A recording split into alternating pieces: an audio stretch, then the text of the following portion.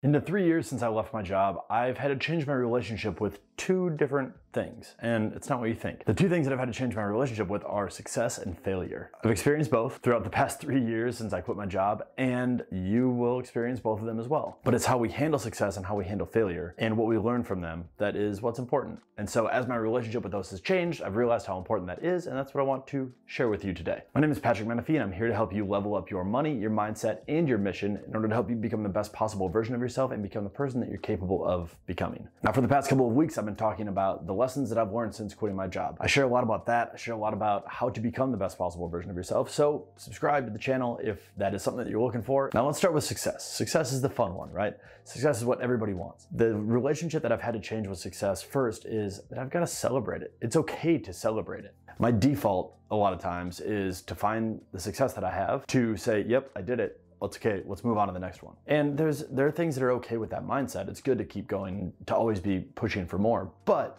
you've got to celebrate the wins. Behind me, all of these Legos, they came as a result of a closing, a deal that I did, that I closed on, that I sold or I bought, or something, some win that I got to celebrate. And it's become important to me over the past year and a half is when I've really learned this lesson, but taking time to celebrate the wins. It may be something as simple as looking yourself in the mirror and saying, you did a damn good job there. Or taking a couple of minutes to take a break and just celebrate. Or to sit in your car and scream for a minute because you're so excited. But celebrate the wins. A lot of times we just skip right past them. And when we never kind of revel in that moment, we're always chasing something more and we're never satisfied. Take the moment of satisfaction. Take the moment to celebrate. It's been a big lesson for me. Now, along with that change and in accepting success and celebrating it, I've had to change my relationship with humility too.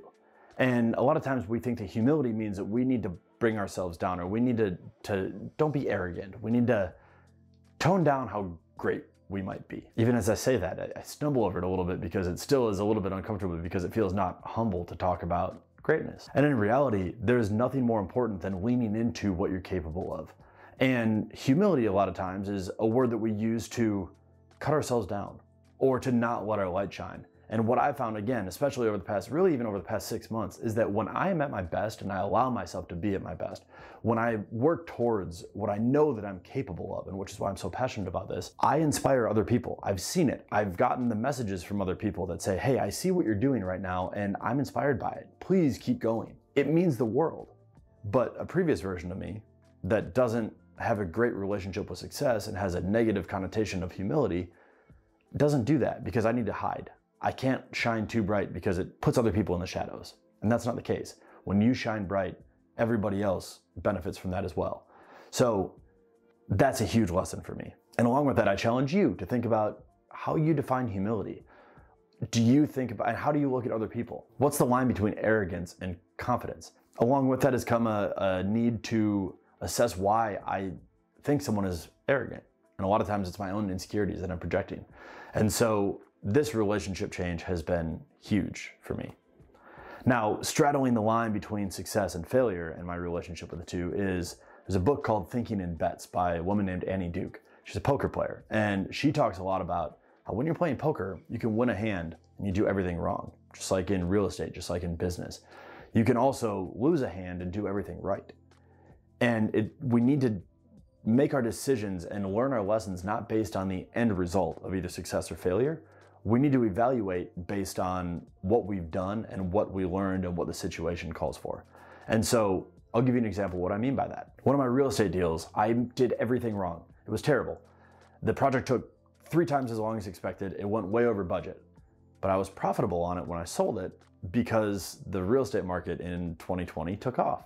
And in 2021. And so I profited from that deal. So by all outside measures, that deal was a success. But the only reason that was a success is because the market carried me, because of outside circumstances. I played my cards totally wrong and everybody else at the table just played them worse. And I came out on top.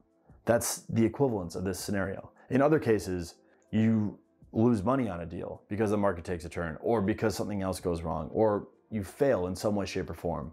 But you did everything right. You can't judge it just based on the outcome. You've got to judge it based on the work that went into it and the decisions that were made. So on that note, let's talk about failure a little bit. If it's about what you did to get there, then every failure is a lesson. And that is what I've really had to take to heart. I've had a couple of big losses. One of them was both of them were in real estate. And they came from, as I look back on them, they came from poor decision making.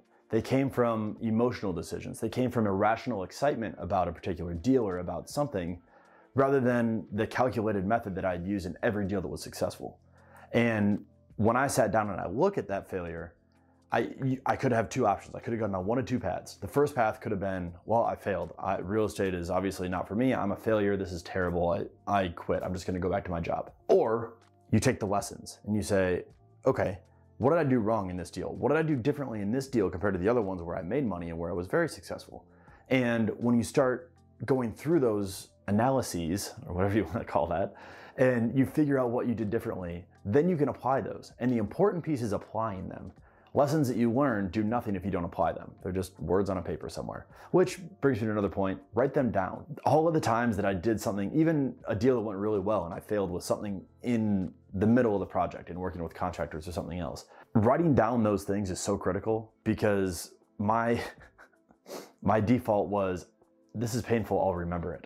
We always think with failures that we have, these are so painful, there's no way that I could ever forget. And then we block it out of our heads and we don't actually learn the lesson, or we learn the lesson the hard way, but we never implement the solution because we don't write it down. So, side note, encouragement, when you fail, when you learn something, write it down. Now, the other piece of my relationship with failure that changed was I became accepting of failure. I realized how beneficial it was in succeeding. If I could speed up the cycle of experience, fail, apply the lessons, the quicker I could do that, and people say fail faster, then the quicker I could grow.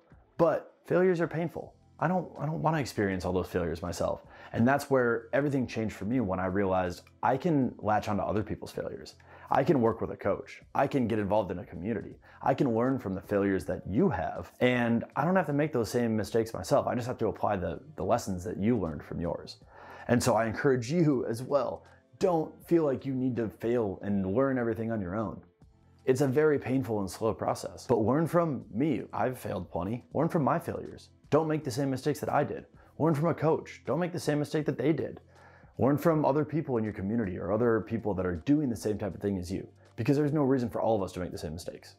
Other people have done it. They've written books about it. They've had talks about it. They've shared in YouTube channels about it. So learn from them. These relationships with success and with failure, my change in those relationships has created a lot more productivity and stability for me.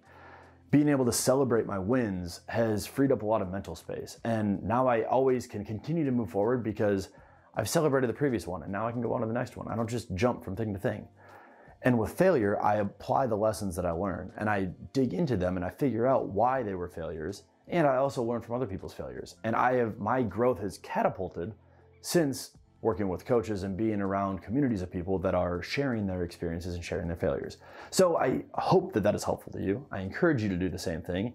And I encourage you to subscribe to the channel, because in the future, we're also going to talk about relationships with people and the importance of those relationships and how that is a game changer as well.